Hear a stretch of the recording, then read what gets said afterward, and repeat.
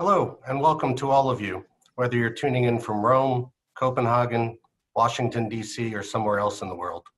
My name is Tom Pesic. I'm Senior Liaison Officer at the FAO Office for North America based in Washington, D.C., and I will be serving as moderator for our event today. On behalf of FAO North America and the Embassy of Denmark in Washington, D.C., I would like to thank all of you for joining this timely webinar on preventing a crisis within a crisis, combating antimicrobial resistance amid the COVID-19 pandemic. Given the registration rate for this event, standing at nearly 900 persons, it's clear that there's no shortage of interest in this topic.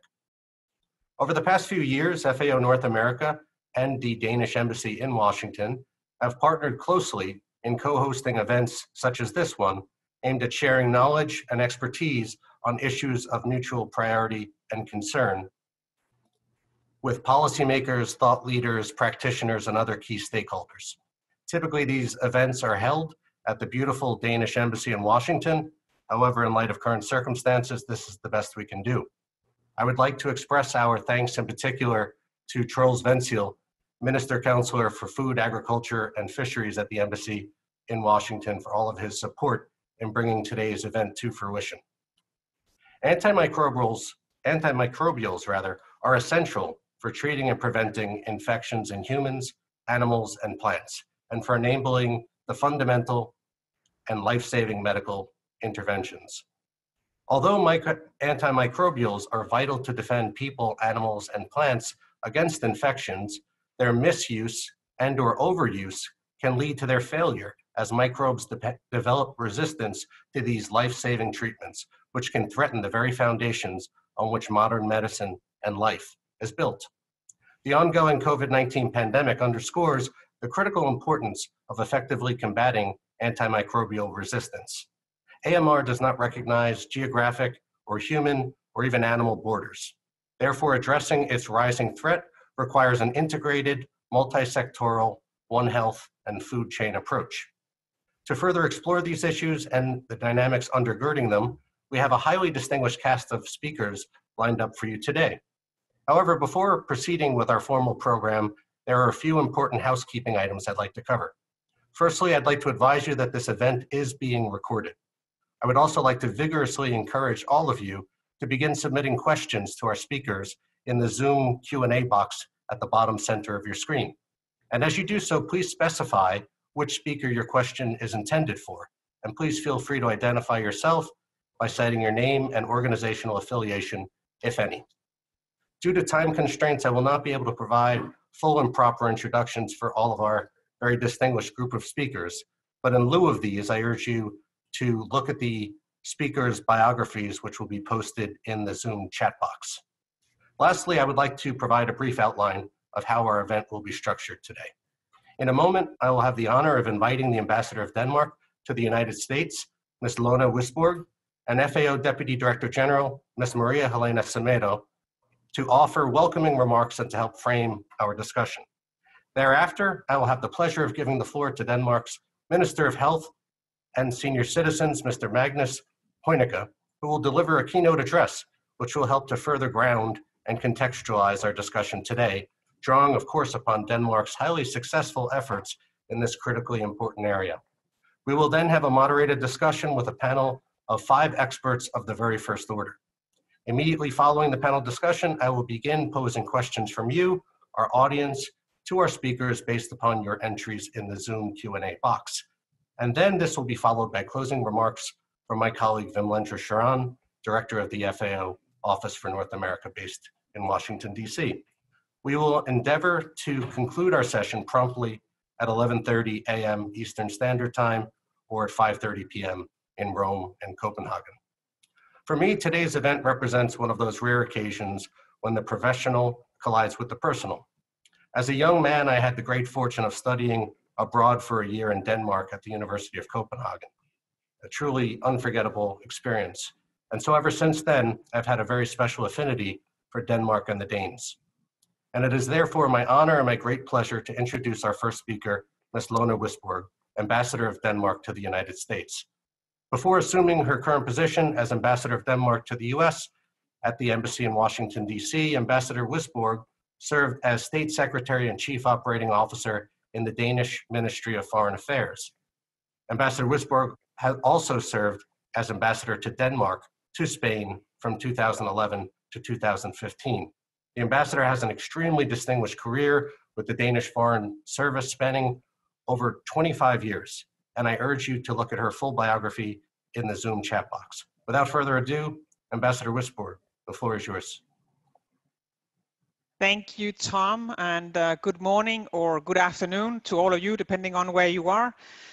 I'm very pleased to co-host today's event together with our partner, FAO. I would have loved to have you all in residence, even though 900 participants might have stretched the facilities to the limits.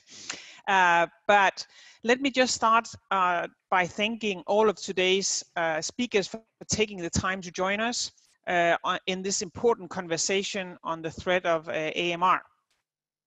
I would like to say a special thanks to the Danish Minister for Health, Magnus, Heunicke, for taking time to address us all today. I know that you and your staff are very busy with the handling of the COVID-19 situation back in Denmark, even though fortunately things are looking much better there now. And I also know from your visit in Washington, D.C. last fall that you are personally very engaged in the AMR agenda. And therefore, we're very pleased to have you on the program today.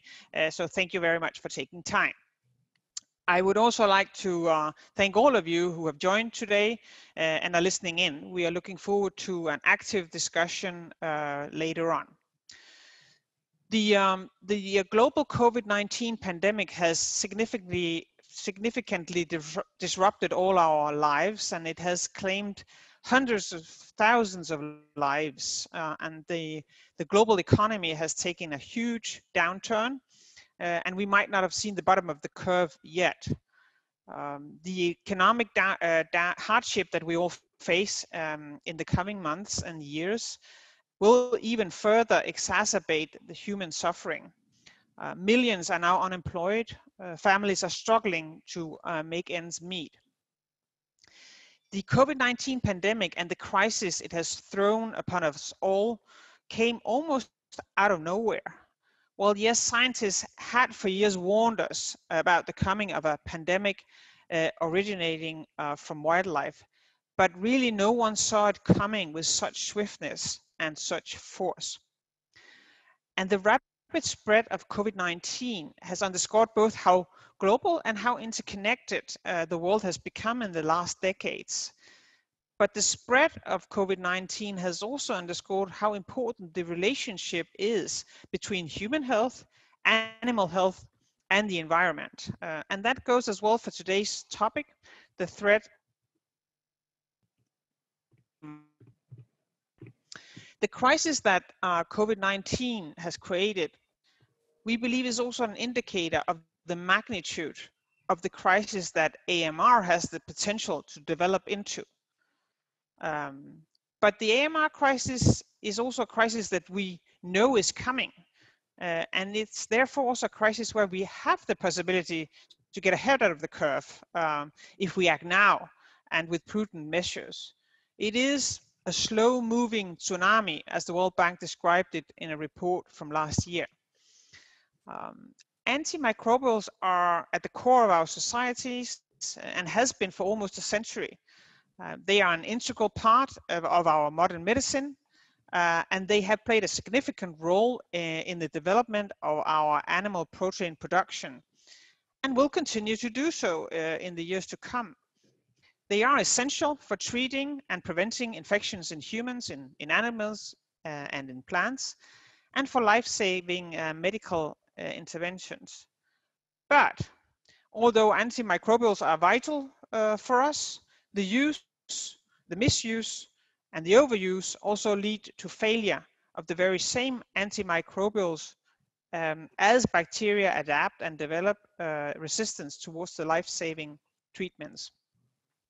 And as the COVID-19 pandemic came from animals and jumped to humans, so do resistant bacteria, arising either in humans, animals, or the environment, and they may spread from one host to another and from one country to another.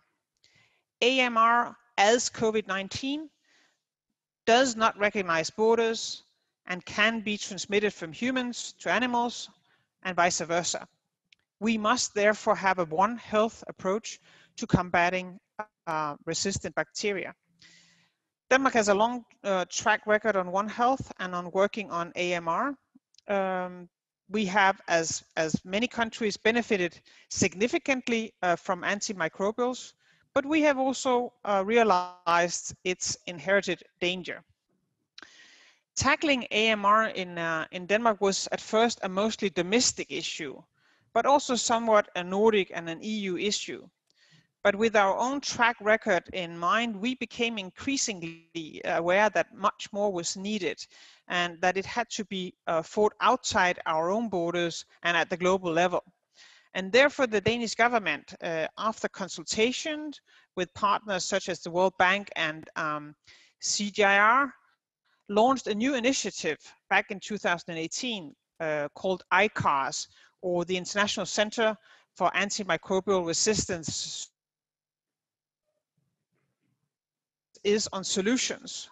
The main focus is on assisting low and middle income countries with cost-effective and evidence-based country-specific solutions. But I'm sure that Minister Heunicke and later on Scientific Director at ICARS, Dr. Robert Skov, will elaborate on that. The main point that I would like to make today is really that if we are to succeed in the fight against resistant bacteria, it is very, very important that we adopt a One Health perspective, that we work in partnerships and on country-specific solutions. And with today's lineup of panelists, we have gathered speakers with insight and knowledge, both with a global perspective, FAO, World Bank, and ICARS, but also country representatives who can give us the local and practical perspective, because AMR is a global threat, but it needs to be dealt with in a national and local context. And before I pass the floor back to you, Tom, I would like to thank very much our co-host, FAO, the Embassy of Denmark, and FAO's liaison offices in North America have built a very strong partnership over the last 3 years. And thank you so much also to Wim Lendra for your leadership in this, and a big thanks also to your excellent staff. You guys have once again made it possible for all of us to home in on a very important issue. We have a busy schedule before us today, but also in the greater scheme of things. So thank you, and over to you, Tom. Excellent. Thank you so much, Ambassador. I am now truly honored to introduce our next speaker, Ms. Maria Helena Semedo, Deputy Director General at FAO. Before taking up her current duties in 2013, Deputy Director General Semedo gained valuable experience and insights in Africa, first as FAO representative in Niger, then as Deputy Regional Representative for Africa and Sub-Regional Coordinator for West Africa. And prior to her international career, she worked as a leading economist for the Cabo Verde Ministry of Planning and Cooperation before becoming Secretary of State for Fisheries, and then in 1993, Minister for Fisheries, Agriculture, and Rural Affairs, the first ever woman minister in her country. After serving as Minister for Tourism, Transportation, and Marine Affairs, she became a Member of Parliament, a position she held until 2003. Deputy Director General Semedo, the floor is yours. Thank you, Tom, and good morning, good afternoon to all. I am very pleased on behalf of the Food and Agriculture Organization of the United Nations to welcome you all to this very timely webinar, as it has been said.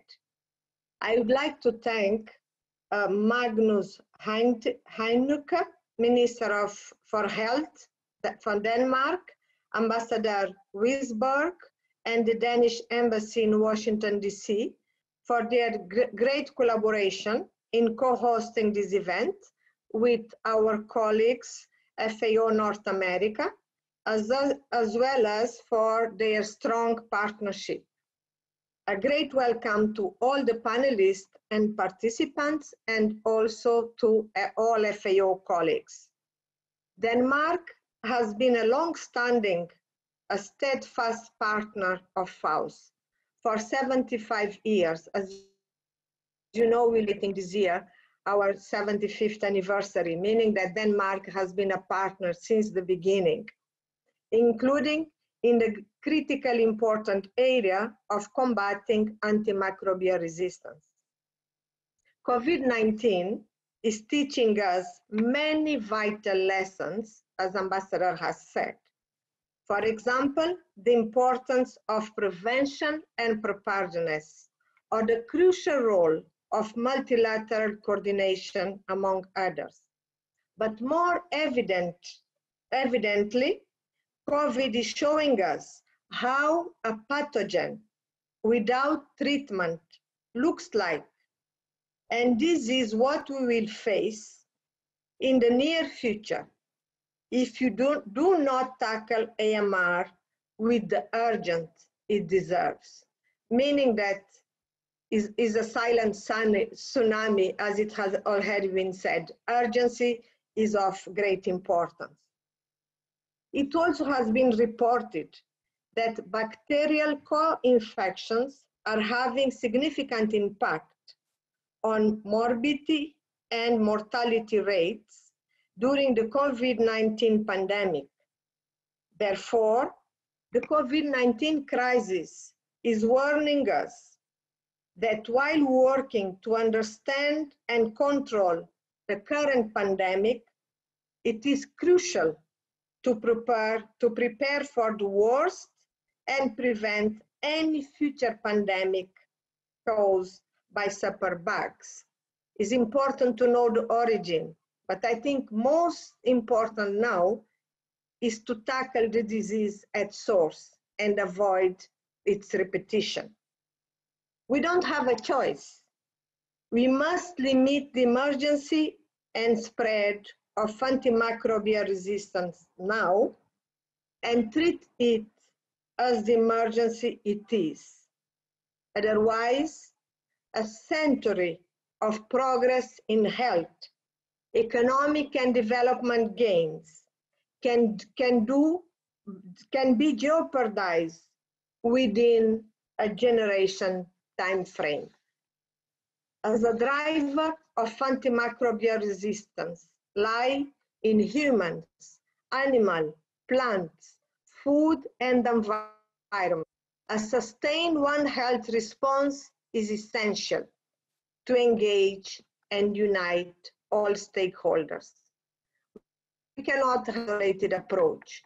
The approach has to be integrated. The actions required to address AMR involve governments, pharmaceutical companies, health workers, private sector, farmers and agribusiness and financial institutions. We need good regulation and stewardship, new treatment, accessible vaccines and diagnostics, regulation, sustainable management practices, surveillance and monitoring, and improve hygiene to prevent infection. We need more science. But above all, the crucial ingredient is country ambition and commitment. And this is where we should start, at the highest political level. This is what needs to be maintained and even reinforced amid the current pandemic. And I must say, because of it. AMR is high on the FAO agenda. Low and middle income countries are most vulnerable to the consequences of AMR, as they are disproportionately burdened by infectious diseases. Through an action plan on AMR, FAO works on the animal, both terrestrial and aquatic, and plant sectors at the global level, on data collection, surveillance, provision, and guidelines and scientific evidence. at regional level, and particularly with countries, helping them to develop and implement their national action plans on antimicrobial resistance. As we encourage countries to work across sector and ministries, as we said, it's not only a problem of health, of agriculture, it's animal environment. We do alike. FAO is part of the long-standing partnership with the World Health Organization, OIE, and United Nations Environment, what we call the Tripartite Plus, that speaks at one voice and takes collective action to minimize the emergence and spread of AMR. And with this, I am very pleased to inform that building on the recommendation of the Interagency Coordination Group, ISG, established by the Secretary General on AMR, the United Nations Secretary General has requested the tripartite organization to convene a One Health Global Leaders Group of eminent and high-level political personalities to increase the high-level global political and advocacy momentum for the fight against AMR.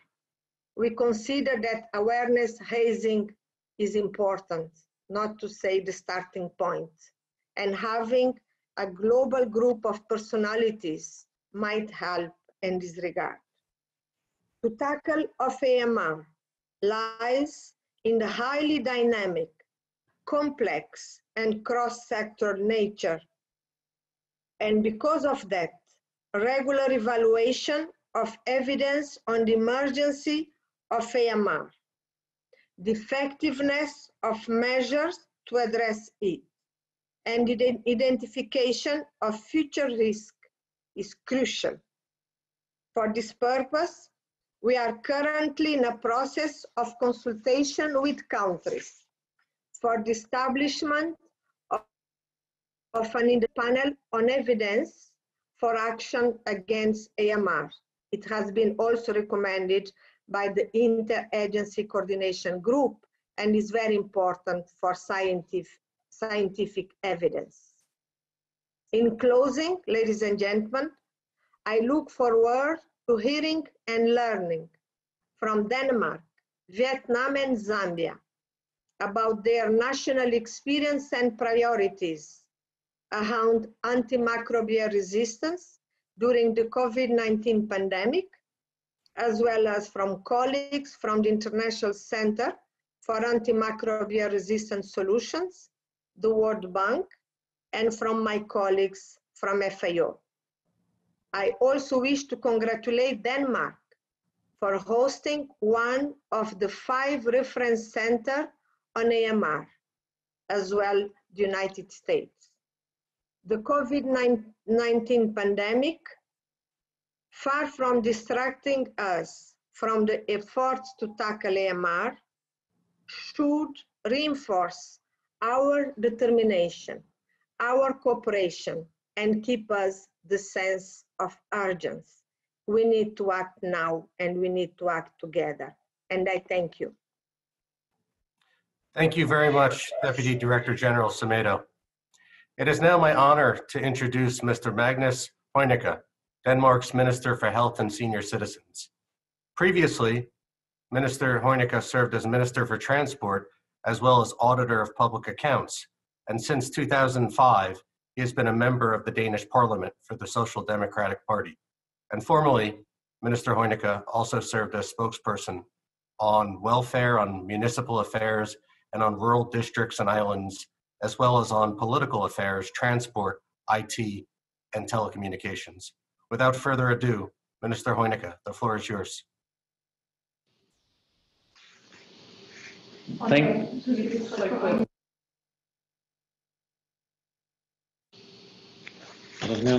Hello, is it on? Excuse me, can you hear me right now? Okay, great. Yes.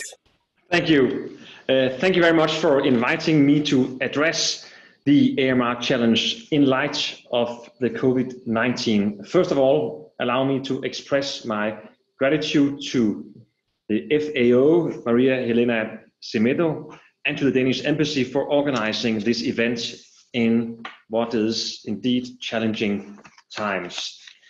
It is important not to forget how AMR is still a threat that has become even more urgent in light of the COVID-19 crisis. And let me go directly to the core of the matter. With antimicrobial resistance, we are dealing with a global threat. What is described as a slow motion tsunami that is accelerating due to the COVID-19 virus. The pandemic has shaken our way of thinking about healthcare, and we are so used to relying on miraculous inventions like Alexander Fleming's penicillin made some 90 years ago. However, let's face it, it is time for us all to recall the declaration by the WHO from 2011 that said the world is on the brink of losing these miracle cures. On top of this existing AMR challenge, the COVID-19 pandemic has made a strong strategic and systematic global focus on AMR even more important. And like the coronavirus, AMR does not recognize country borders or the distinction between sectors. COVID-19 is currently challenging the entire world. It causes severe pressure on healthcare systems throughout the world, with overcrowding in hospitals and healthcare facilities as a result. This in turn causes difficulties in compliance with important hygiene and prevention measures.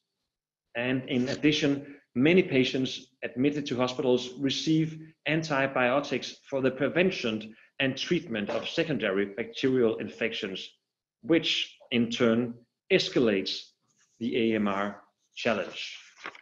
Therefore, the pandemic clearly underlines that it will become even more essential to find cost-effective solutions to AMR. Hence the mission of ICARS.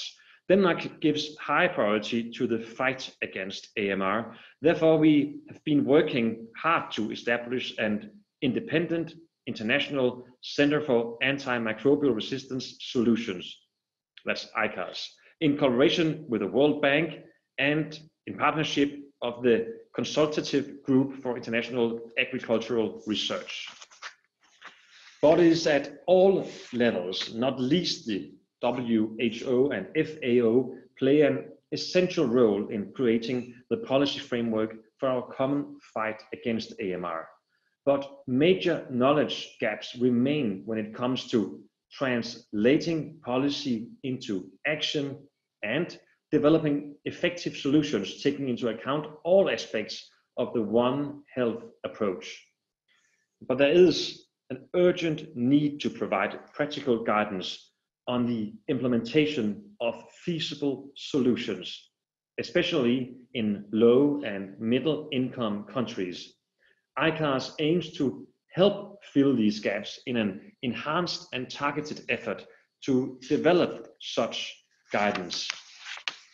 In closing, let me assure you that the Danish government now more than ever is fully dedicated to ICARS and to the global fight against AMR. The coronavirus reminds us of the dependence of public health on the availability of effective medicines. And we must remember that we are dealing with a kind of paradox here. On one hand, we all know how vital antimicrobials are to defend us against infections, but on the other hand, we know that misuse and overuse can lead to the failure of these life-saving treatments. In fact, it is with open eyes that we see how AMR can threaten the very foundations on which modern medicine is built. COVID-19 has pushed the urgency for global focus and for action now. Thank you for your attention. Thank you very much, Minister Heunicke, for that excellent overview of both the challenges and the opportunities for combating AMR, particularly against the backdrop of the COVID-19 pandemic. And thank you also for your leadership and Denmark's on this important issue. As we transition into the panel discussion segment of our event today, I would like to invite Berhe Tekola to take the floor. Berhe is the Director of the Animal Production and Health Division at FAO headquarters in Rome, and please visit the Zoom chat box for Berhe's full biography. Berhe, could you please tell us a bit about FAO's role and priorities in this space?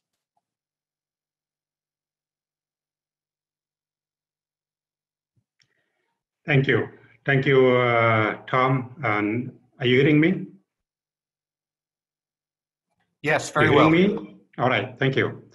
Yeah, FAO's activities on AMR, probably Ms. Semedo has explained it perfectly, but let me give you the bird's eye view of what FAO is doing both globally and locally. We first consider humans, because when you see the FAO global approach to antimicrobial resistance, it's a sort of multi-sectoral. Multi-sectoral in the sense, if you can see from the left-hand side, we consider human because we cannot ignore the importance of antimicrobial resistance has on millions of people. In particular, the low income and low and medium income countries where the people's livelihood are very much dependent on their livestock and on their crop, which are and will be seriously affected by the antimicrobial resistance. Obviously, FAO considers animals, food and crop, as well as water, waste, and environment. As you can see, we don't leave any stone unturned. Here you can see every sector of the FAO's interventions are addressed. On the other side, if you see the FAO's multi-sectoral approach implies very strong on One Health. One Health direction, and it sets very basic common grounds on any kind of cooperation in the enforced way. I will elaborate probably this further in the next few minutes. Due to the cross-cutting nature, FAO internally has a very complex situation to deal with. As you can see, we have the cross-cutting working group, and then in the circle, you can see all the relevant departments, divisions, and units who are part and parcel of the One Health approach on AMR. At FAO, we have the so-called working group on AMR, which we tend to meet every week, and it's a sort of all-inclusive way of approach. On the global collaboration approach, let me give you some updates. In 2015, the 68th World Health Assembly agreed to have the national action plans, where FAO and OIE contributed to the WHO initiative. Then in 2017, the UN Secretary General established the Interagency Coordination Group, which Ms. Semedo was just mentioning. And next year, after a year in May 2018, the three organizations signed a memorandum of understanding to create this initial tripartite work plan. And the multi-partner trust fund was established. In 2019, the ICG report to the UN Secretary General was presented, and then it was endorsed by the Secretary General. Immediately in 2019 was launched the multi-partner trust fund, MTF, on AMR. Now this is being led by the three organizations. September last year was the time where the Joint Secretariat for AMR was established.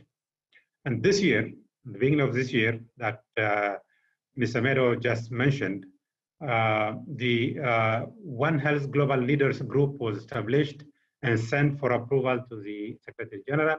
We just received it a couple of days before, the positive response from the Secretary General.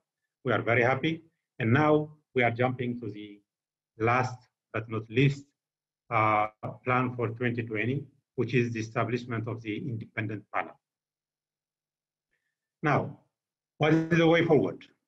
First, FAO's future strategy will be focusing on the achievement of the current work to be more engaged based on One Health initiative, expand the geographical coverage of the sample countries that we have already identified from 10 to 15 or 12 in the near future, or 20. And then apply lessons learned based on the best practice scaling up process. So One Health approach is mandatory, not only important. And then the horizon scanning all the way, the value chain from the economic sustainability all the way to the livelihood. Increase the data availability. Data is very important. Whatever we do, if we don't measure it, then it's a futile exercise. So big data are being expected, and this, without the support and collaboration of member states, won't go far. So we fully depend upon member states. Finally, to improve the antimicrobial use, when we say please reduce the antimicrobial use, it doesn't mean that we have to stop, but the prudent use of antimicrobials is very important in the sector of food and agriculture. I thank you. If there are any questions, I will come back later on. Over to you, Tom. All right, thank you so much. That was an extremely useful presentation and set of slides and comments. And you've already touched upon this, but if I could, I'd like to ask you a two-pronged question in hopes that you can elaborate a bit more on what you've already said. And the two-pronged question is, what is FAO doing with other international organizations to curb the threats linked to AMR globally? And how do you link those efforts around AMR in light of the current COVID-19 scenario? Thank you. Wait a minute. Am I muted? You hearing me? Yes, quite well. All right, thank you. Well, FAO cooperates with the two key partners, OIE and WHO, as a tripartite. Back in 2015, the AMR Global Action Plan was developed, as I mentioned earlier, and adopted by the World Health Assembly. Together, as a tripartite, we launched the multi-partner trust fund on AMR in 2019. Now, FAO also closely cooperates with UN Environment. FAO is uniquely positioned to bridge the multi-sectoral response to antimicrobial resistance at the human, animal, and environmental interface. As you can see, the scope of FAO's intervention is not limited to one sector. You go to WHO, they are just human health sector. You go to OIE, they are almost animal health, but limited to the standards. If you come to FAO, the lion's share of the burden is in FAO. In the crop, we have all the antimicrobials, pesticides, herbicides, fungicides. In the animal part, we have the antihelmintics, antibiotics. You go to the water and land, to the forestry. So almost, I can say, more than 70% of the burden in the antimicrobial resistance scenario remains at the agricultural sector, so at FAO role. Now, how can we link this one to the COVID-19? COVID-19 rarely kills alone. Many die from the secondary bacterial infection, partly due to the already existing high level of antimicrobials in the animal, in the human, or in the plant. That's why we say AMR is a slow-moving pandemic than COVID-19. In addition to the expressions like the slow-motion tsunami, we call it also to be a timing bomb scenario. We don't see it killing like the infecto-contagious disease does, but after 10 years, we are going to pay it expensive if we don't react today. So we must not only try to fight COVID-19, but also prevent the next pandemic. This is one of the priorities of FAO. We have the so-called FAO Next Pandemic, Prevent Next Pandemic. This could well be a multi-resistant subberg. The COVID-19 scenario teaches us that it is better to prevent than respond. Over to you. Excellent. Some very important cautionary words from Berhe, and we look forward to hearing more from you in a little while during the question and answer segment of our discussion. I would now like to introduce Robert Skov, Scientific Director at the International Center for Antimicrobial Resistance Solutions in Denmark. Robert, could I ask you to please tell us a bit about ICARS and its role and its priorities? Yes, thank you very much. Could you please put on my slides? But first of all, I would like to, on behalf of ICARS, I would like to thank both the FAO and the Danish ambassador, Mrs. Wisborg, for inviting us to this important webinar. So, as all of you know, that the national action plans for AMR mitigation are in place in most countries. However, implementation of these are challenging, especially in low and middle income countries, and there are significant implementation gaps in most of these countries, yes.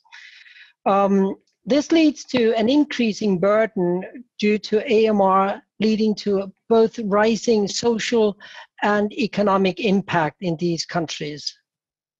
There is thus an urgent need for the development of sustainable, context-specific solutions to advance implementation of AMR mitigation. Please, the next slide. To advance implementation, there is a need to use intervention and implementation research in order to develop solutions that are both evidence-based, cost-effective, context-specific.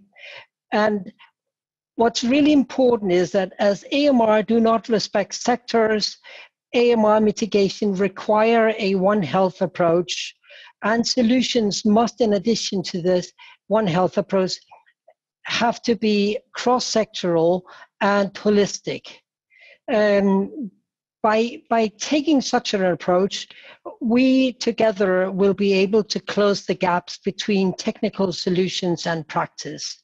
And what you see here on the right is the 4 pillars of ICARS under a One Health hat, with implementation research, translating evidence, advocacy, and capacity building. And next slide, please. ICARS, as mentioned by Minister Heunicke, is a novel, independent and international center initiated by Denmark. The center is still in its inception and is right now seeking founding partners as well as associated partners, which I will show you in a second. ICARS expects to become independent from the Danish government in 2021. And the present status of ICARS is that we have signed an MOU with Vietnam on the 2 first demonstration projects, one in Pangasius aquaculture, where we will, by AMU reduction, will lead to both AMR reduction as well as better food safety. The other one is on pig production, where we want to minimize use of colistin, which is one of the most important drugs for broad resistant gram-negative bacteria.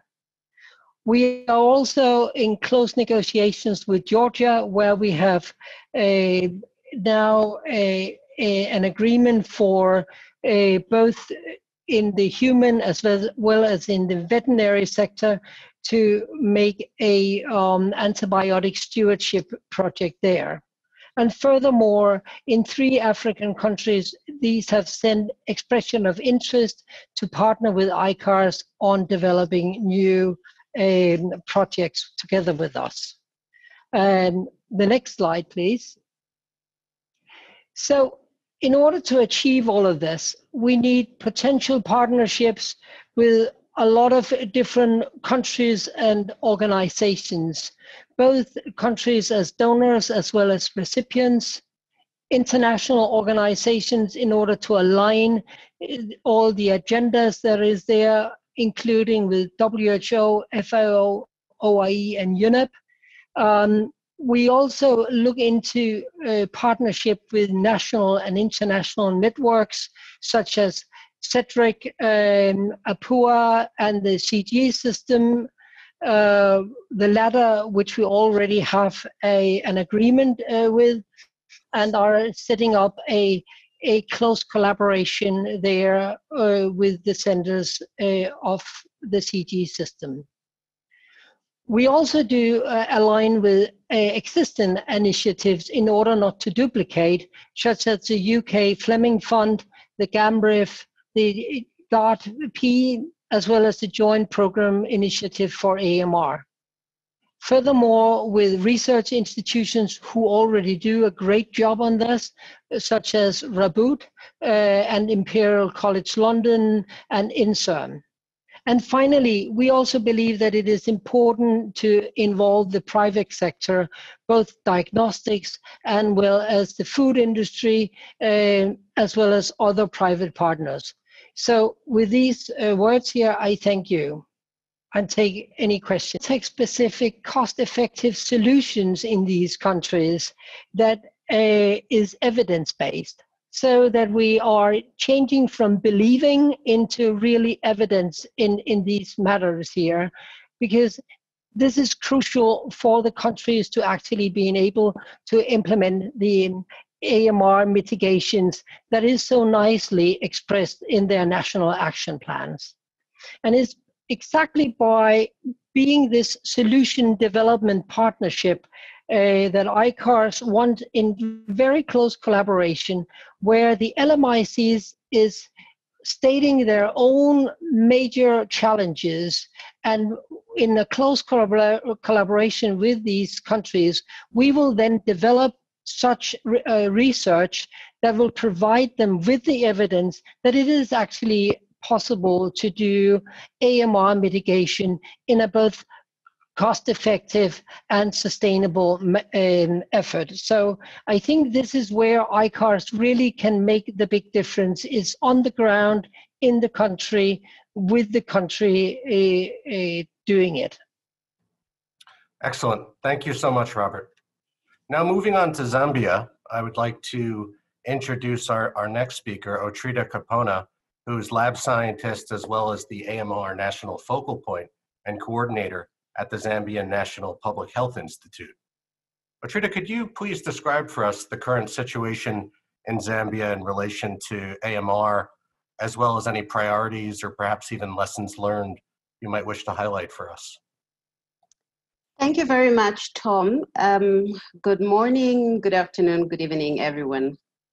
As a country, we took a multi-sectoral approach through a consultative process of all line ministries and cooperating partners, and developed a 10-year plan that was launched in 2017 by permanent secretaries from the line ministries. Our national action plan is currently in year 3 of implementation. The implementation of our national action plan has come with its challenges and lessons learned.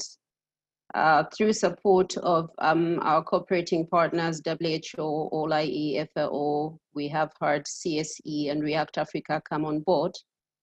We have held some regional and international meetings where we have shared experiences and challenges with regards to NAP implementation.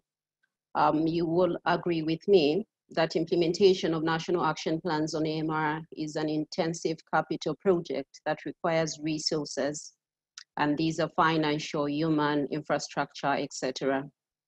Like most African countries, Zambia shares such challenges, including inadequate enforcement of regulations that surround use of antimicrobials.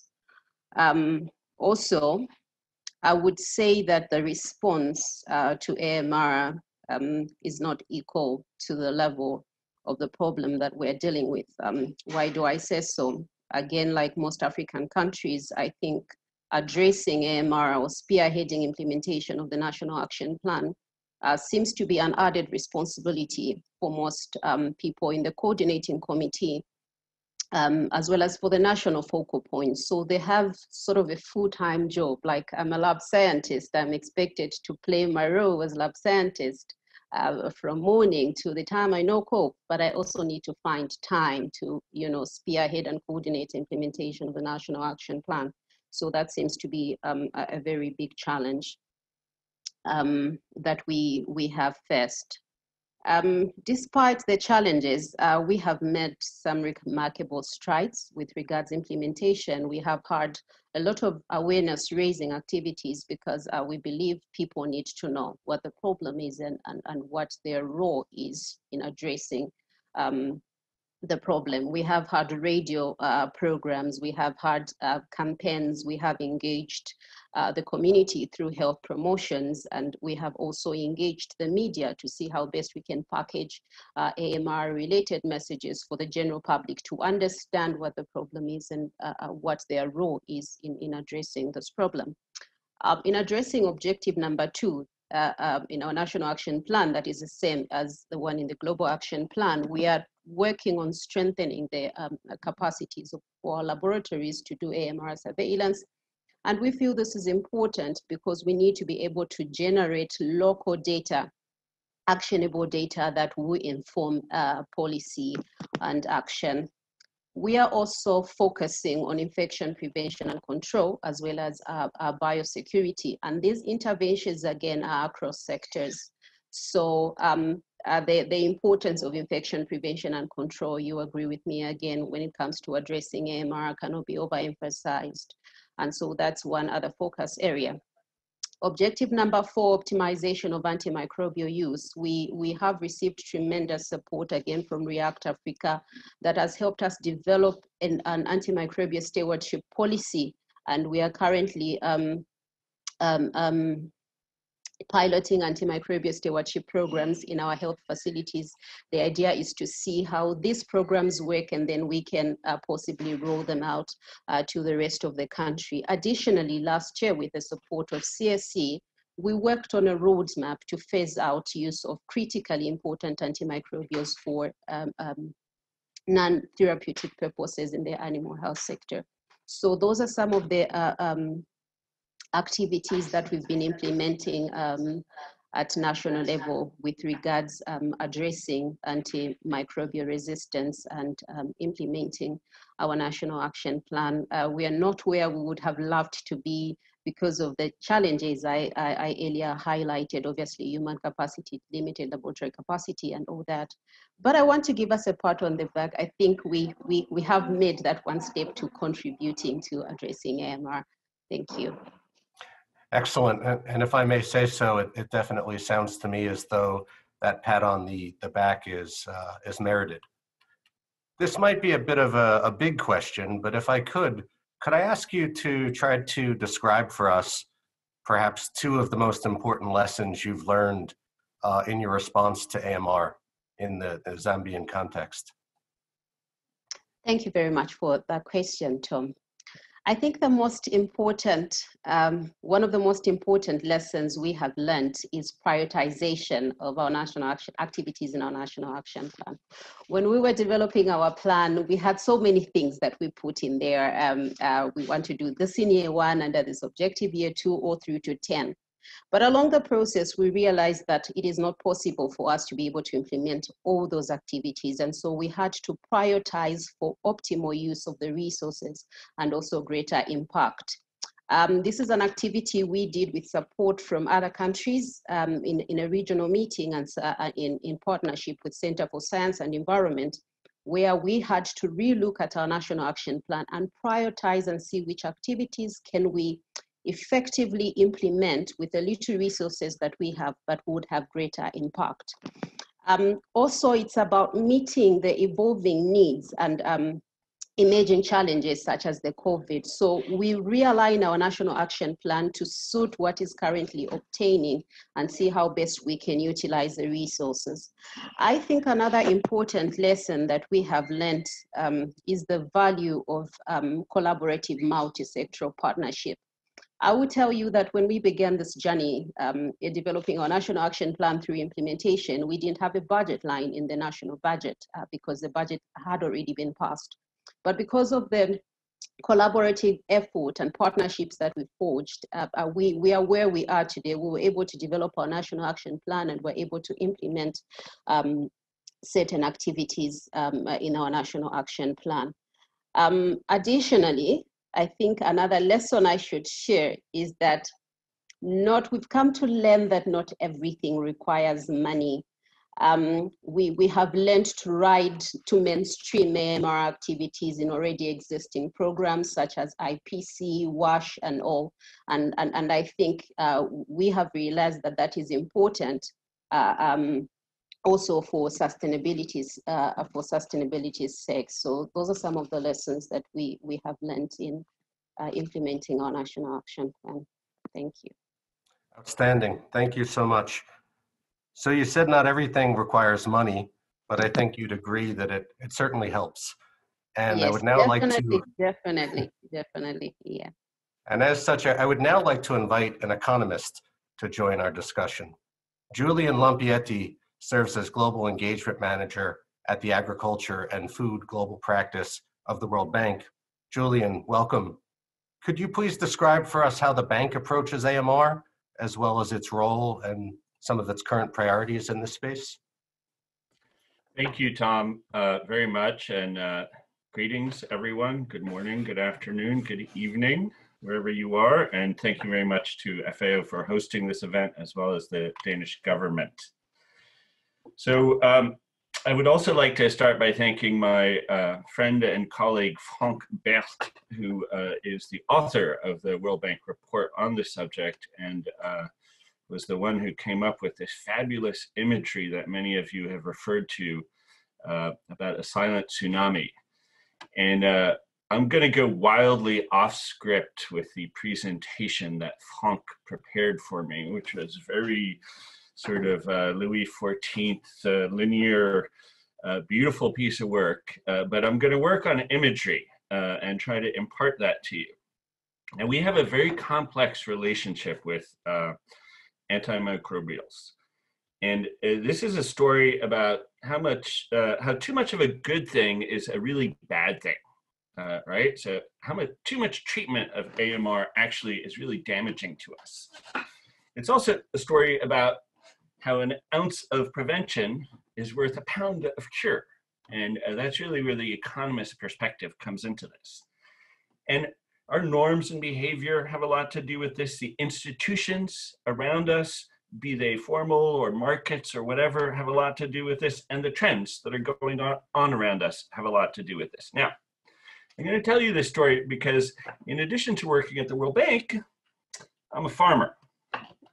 Okay, and I raise cattle right here in rural Virginia. And a couple of years ago, I had a severe pink eye problem with my cattle. So most of you probably know what pink eye is. Your kids have had it, maybe not your cows like mine.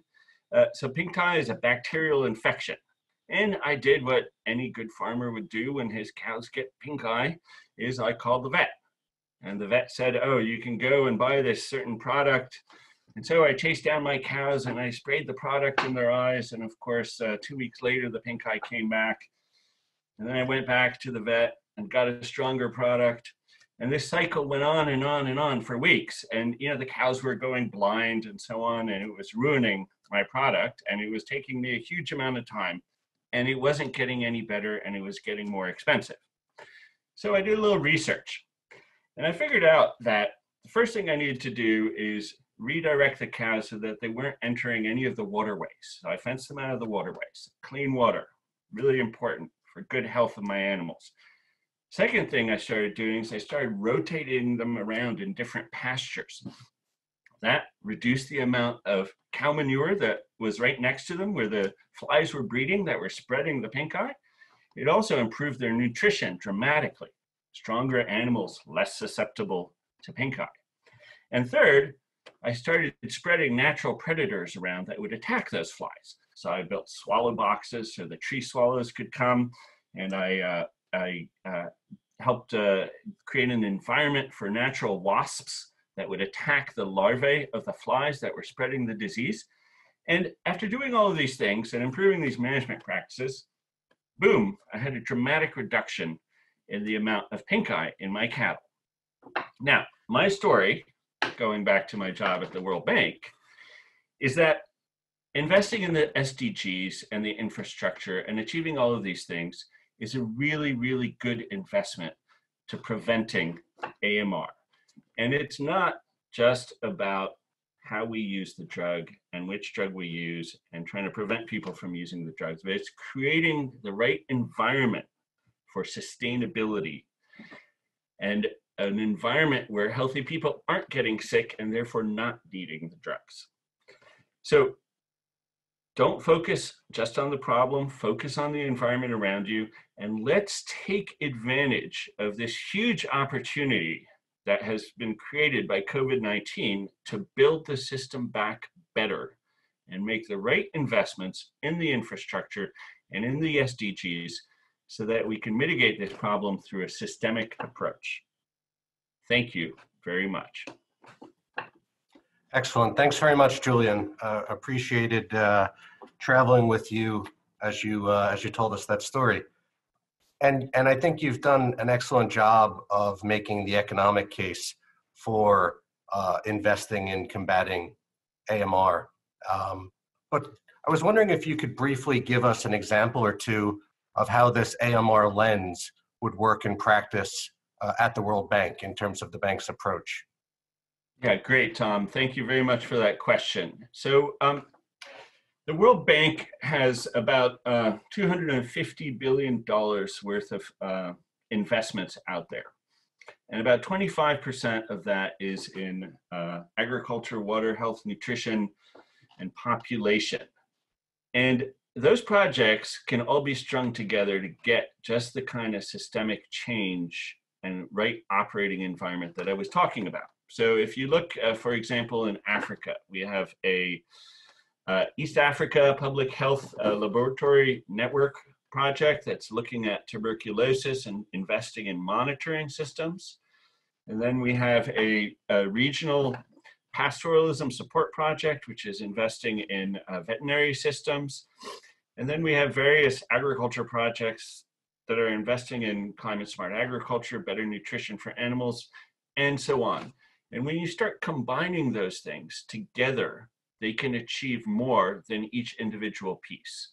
And so this is really a story about how can we at the World Bank use a lens to look at some of these diseases and create a stronger, better underlying environment that will prevent them from occurring and actually mitigate the need for their treatment.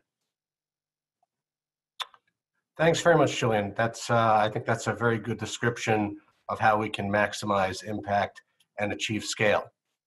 I would now like to move on to our colleague from Vietnam to hear about the Vietnam experience in this regard, and also hear from someone who's also had the good fortune of living and studying in Denmark.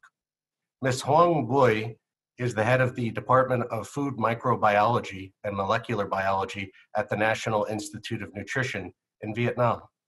Hoang, could you tell us a bit more about how these issues are playing out in Vietnam and about the Vietnamese approach to and priorities surrounding AMR? Yeah. Hi, Tom. Thanks. Good morning and good afternoon, everyone. First, I'd like to thank FAO American officer and also Danish Embassy to host these activities. And as the Tom mentioned, I would like to share some perspective about the AMR in Vietnam right now.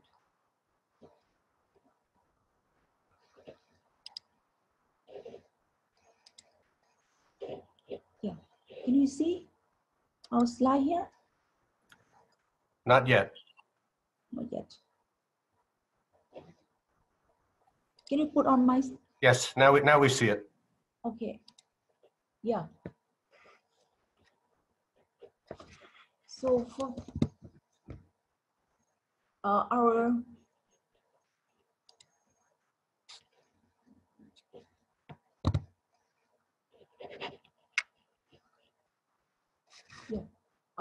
in Vietnam, the National Action Plan against AMR was issued in the year 2013 and extended in the year 2017 for agriculture and livestock. And these activities led by the Ministry of Health. And after issue the National Action Plan, the government also implemented the 8 memoir of the multi-stakeholder engagement to combat AMR in Vietnam, which one like the commitment on the apply the One Health concept to fight against AMR in Vietnam. And as one pillar in the AMR combat, AMR surveillance is performed in the healthcare system. But right now, the system was established in the 16 hospitals and now is extended more in the old country. But in animal health system, there are no national surveillance of bacterial causes disease in livestock and aquaculture. And right now we need, and also I would like to note that the year 2020 is also the time we revise our previous National Action Plan, where you can see the renewing one to reflect national need and priority compared to the first one version, which is strong driver by the WHO, FAO, and other counterparts.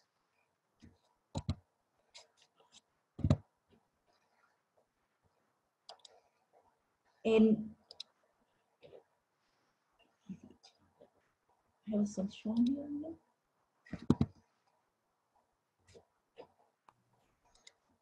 Can you share this one? No?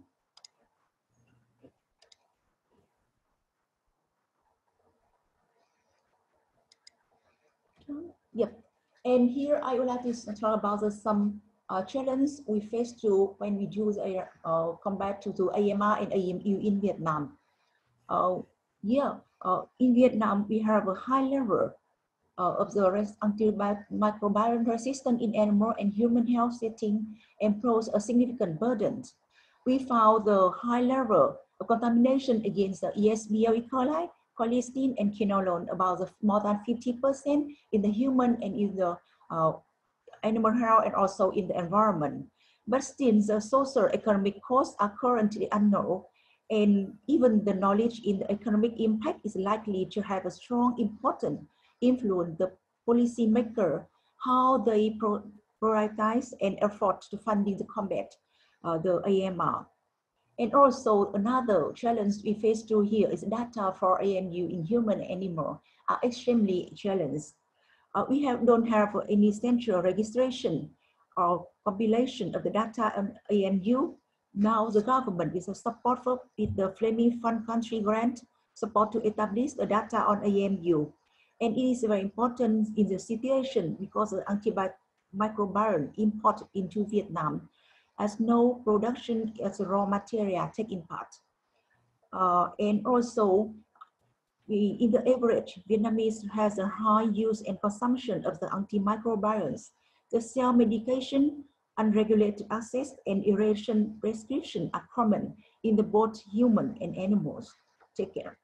Recently, we have a new circulator that will only allow the antimicrobial in use in the livestock based on prescription has been developed by Ministry of Agriculture and Rural Development with support by Danish government.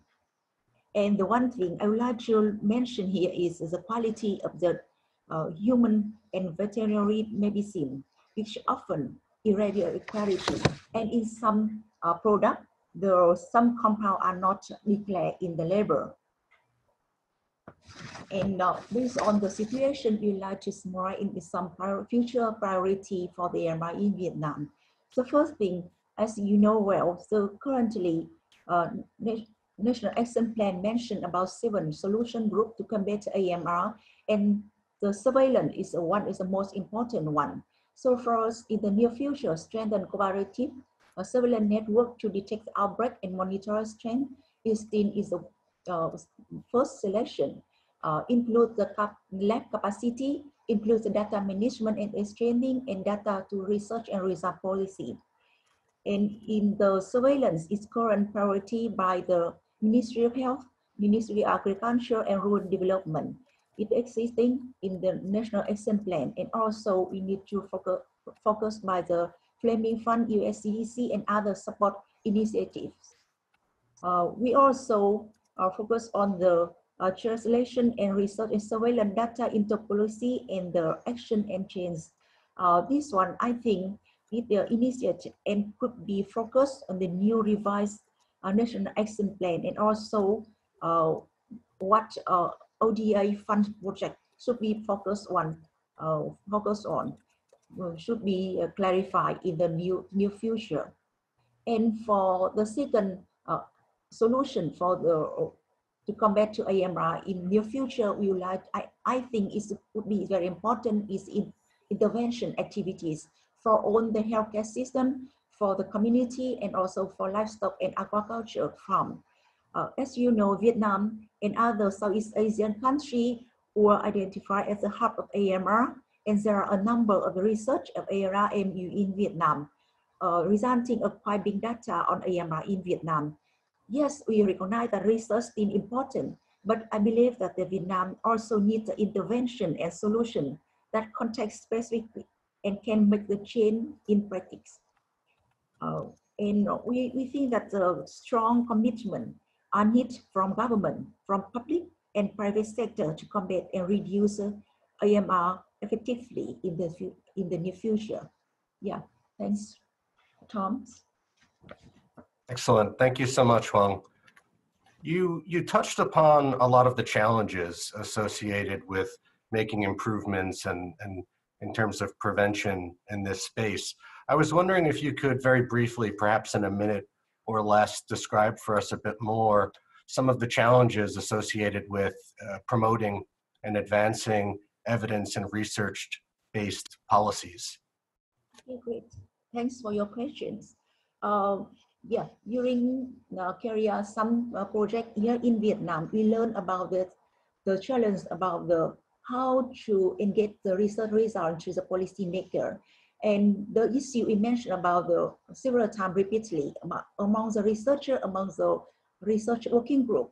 And we believe that we need more right now, we need more opportunity for the research group to work together with the policy maker from beginning of every project, where we develop the proposal and we can get receive more input from the policy maker, and where after that our result could be applicable for them. And also we lack the connect for research group obviously, so we can know each other more clearly. We can engage our result, our activities to make the whole picture for the currently situation in the country, and also to combine, make the very strong evidence base, which we can use for the policy advocate. Yeah. Excellent. Thanks so much. So this concludes the panel discussion segment of our program, and I'd now like to transition into the question and answer segment. And if you've been following the question and answer box and the chat box, you'll know that there's been quite a lot of activity, an explosion of questions, really. And I guess the Zoom equivalent to heads nodding in agreement to a lot of what what our excellent speakers have said. If I could, I'd like to direct our first question to Deputy Director General Semedo. And this comes from the UK, from Neil Forey. And Neil's question is, we'd like to know what can be done to ensure One Health remains a priority once this pandemic is over. Deputy Director General Semedo, the floor is yours.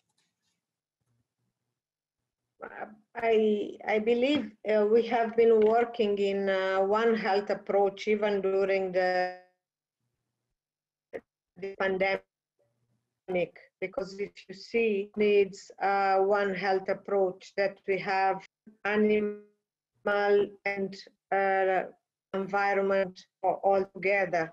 And this is what FAO is doing and will continue to do in order to work together during COVID, and also having a global approach to antimicrobial resistance.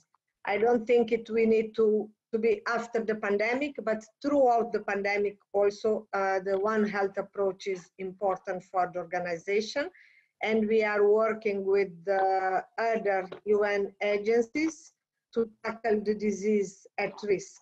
And this is what and how we can have better solutions to reduce the use, abuse, or misuse of antimicrobials in order to have a healthy environment, a healthy human and animal. Excellent. Thank you so much, Deputy Director General. Thank you very much. I would now like to pose a question from the audience to Robert Skov. And this question comes to us from Chile, from Costanza Vergara. And Costanza writes, in many countries, international organizations are putting their efforts in to create integrated surveillance programs, but there are still gaps in the other objectives. And Costanza's question to you, Robert, is what do you think are the key objectives for the global action plan that countries must fulfill before they can start implementing integrated surveillance on AMR? So thank you very much for this very good question. So one of the big issues here is to actually have a cross-sector collaboration here. Otherwise, it is difficult to make a true One Health surveillance. So I think this is one of the crucial things here, is to start to work together between the different sectors here and to understand each other and how AMU and AMR is interlinked between the different sectors.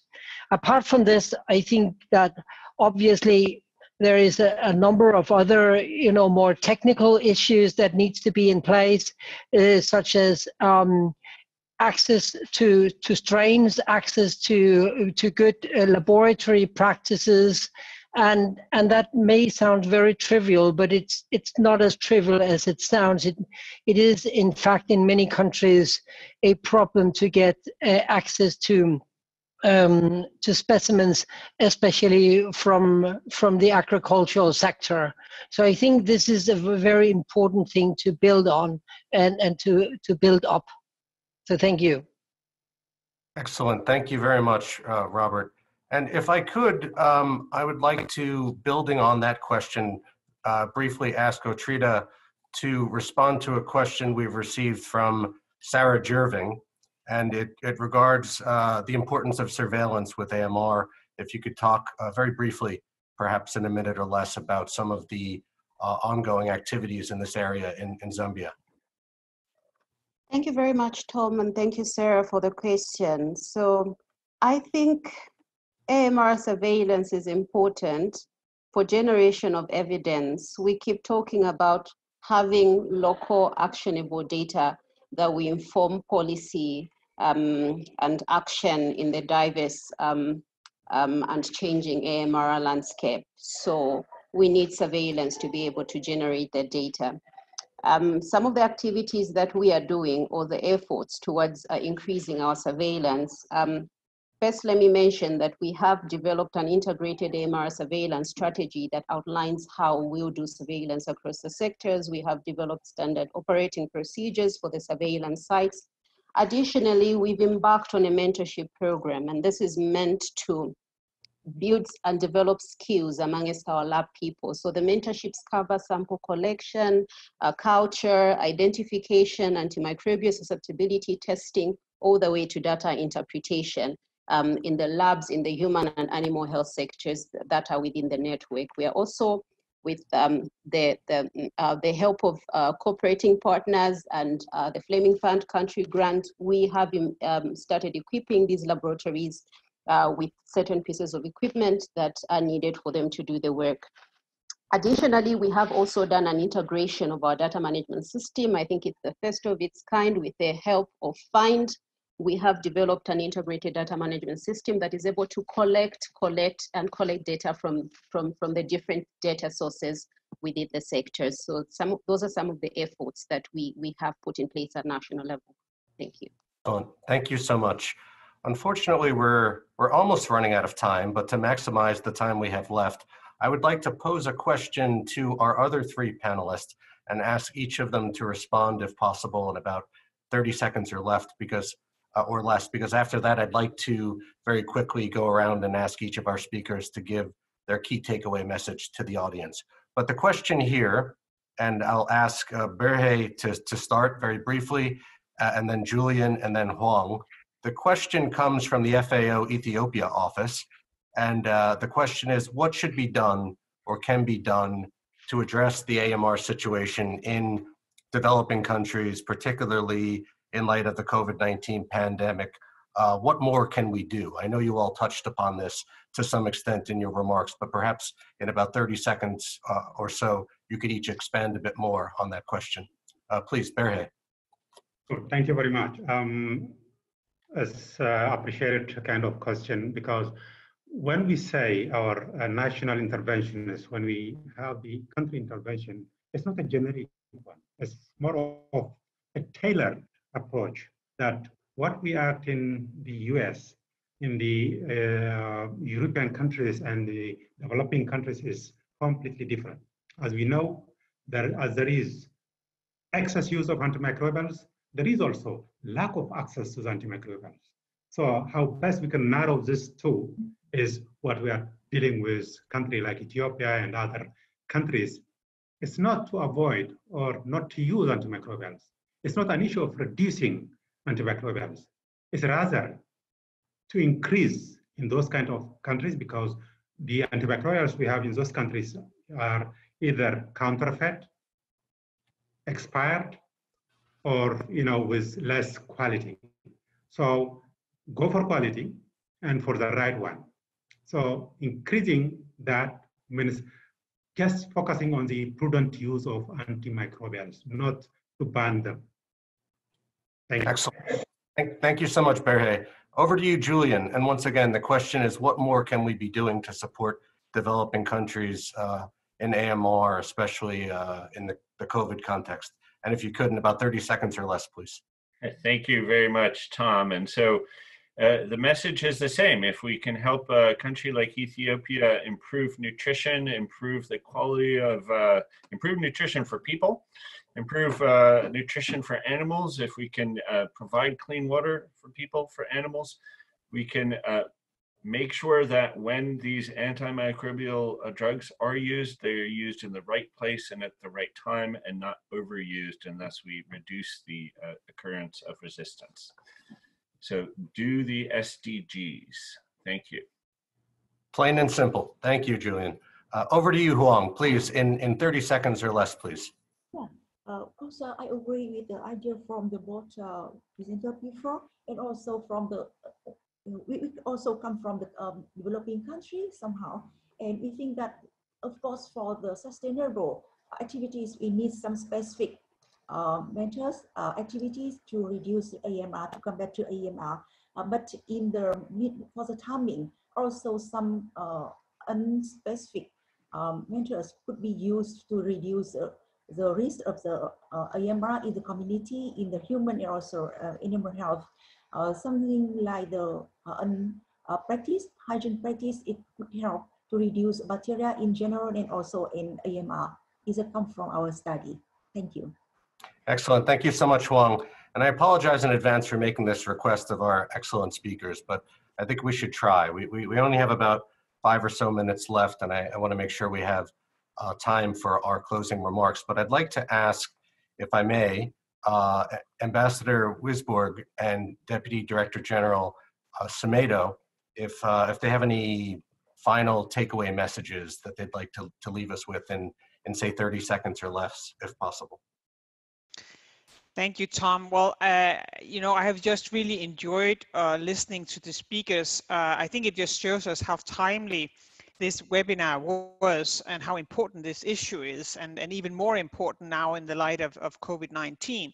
And just pleased to see how many important resources are put into this. We have to maintain our focus on this important issue, even though it is a slow moving tsunami. The more important it is to not sort of lose track of it. So I'm very encouraged, and I think a lot of good forces are working on this, and I just appreciate everybody taking time to join. Thank you. Thank you so much, Ambassador. Deputy Director General Semedo, over to you. Thank you, and I also agree with but something I would like to stress is the importance to act at country level. I think the example of Zambia and Vietnam shows that if we need to have a change, we have to start from the country. Is where we need to invest. We need to invest in changing of attitude, in how we can increase surveillance, how we need data, and how we can have access to other medicines in a way that we don't misuse the antibiotics. But the fight is also at the global level, and all of us, we are called upon in finding accessible solutions and bringing more science, and to see how we can also take into consideration that we need to livelihoods of people is important. How many people they live on animal, but our health is one, human, animal, and environment, and they have to be seen as cross-sector and interlinked. This is my takeaway for this. We need to be all together and to come up with the global solutions. Excellent. Thank you so much, Deputy Director General. And I regret that we don't have more time, because this is obviously a conversation that we could continue for quite some time, and one that we really must continue. And there are many excellent questions that we just simply don't have the time to get to. But what I would like to tell our audience is that we will share these questions and comments with all of our speakers and endeavor to do our best to respond to them. So apologies to anyone whose questions we did not have time to address. It's now my pleasure to introduce my FAO colleague, Vimlendra Sharan, who is the director of FAO's Liaison Office for North America in Washington, D.C., a position he assumed in December 2016, to offer us some closing remarks. Vimlendra, the floor is yours. Thank you, Tom, and thank you, Excellencies, Minister Magnus, Heunicke, Minister for Health and Senior Citizens from Denmark, Ambassador Wisborg, Ambassador of Denmark to the United States, Deputy Director General, FAO, Ms. Maria Helena Semedo, all our distinguished panelists and participants for being with us today and sharing your valuable insights on global and national actions underway to tackle the scourge of antimicrobial resistance. Over the past hour and a half, we have all heard some insightful thoughts on the importance of combating antimicrobial resistance, as well as the global and country experience in tackling it, both in terms of achievements thus far and the existing gaps. A ticking time bomb, a silent tsunami, or a pandemic in waiting. Call it whatever you may, AMR is a very present reality. In all parts of the world, in developing and developed countries, in rural and urban areas, in hospitals, on farms, and in communities. If we fail to address this problem quickly and comprehensively, antimicrobial resistance will make providing high quality universal health coverage extremely difficult, will undermine sustainable food production and put the sustainable development goals in jeopardy. We learned that it is possible to reduce the resistance, but it will not be easy. It will require long-term commitment from everyone in this room and outside. We will need the deep engagement, cooperation, and coordination of several sectors and sustained financing. Sadly, these elements are not present in full measure today. So what are my takeaways from today's discussions? Very briefly, 3 takeaways. First, we have traveled a long distance together, and we must all celebrate our achievements so far.